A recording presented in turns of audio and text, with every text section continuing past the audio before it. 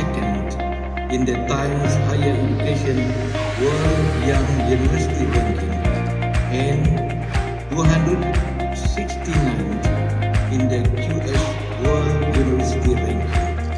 This 8th edition of ESTCON will touch on various topics covering disciplines in engineering, science, technology, and more.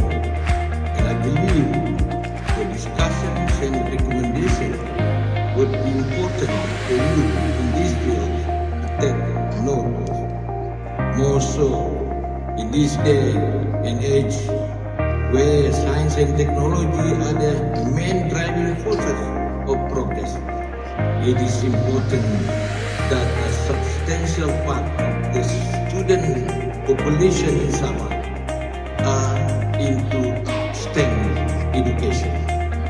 The State Science, Technology and Innovation Ministry has put in place a strategic plan as guide to implement various programs and initiatives to empower the science, technology, innovation and economy ecosystem in Sabah.